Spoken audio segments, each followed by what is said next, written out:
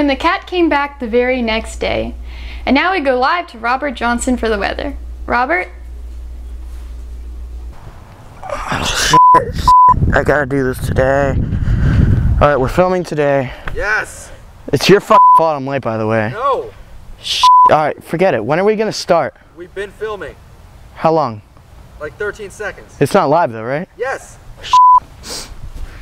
Hello, I'm Robert Johnson. It's a beautiful day outside. The sun is out, there's a light breeze. I advise you to take advantage of this. Take your dog out for a walk. Take your kids to the playground. It's a beautiful day. I'm Robert Johnson. This is Channel 4 News. Now to Angela. That was Robert Johnson, our lead field reporter. Isn't he great? And now, this just in, a local man was eaten by a shark at the beach today.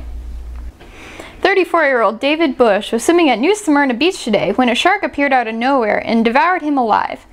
An arm of Mr. Bush was found washed up on shore. His wife, Mrs. Susan Bush, suffered minor injuries as well. She is expected to make a full recovery.